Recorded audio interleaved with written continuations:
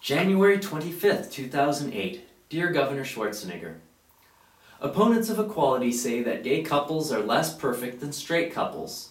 Therefore, they should be banned from marriage. Another nail has been placed in the coffin of that argument. A new study published in the Journal of Developmental Psychology compares homosexual and heterosexual couples and assesses their happiness. Researchers from the University of Washington, the University of Vermont, and San Diego State University concluded that gay couples, with and without civil unions, found their relationships more fulfilling than straight married couples. Same-sex couples without a legal framework, such as a civil union or marriage, were more likely to end their relationships.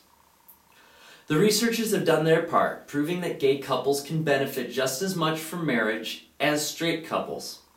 Now it's your job, Governor, to make sure that gay couples are just as able to access those benefits.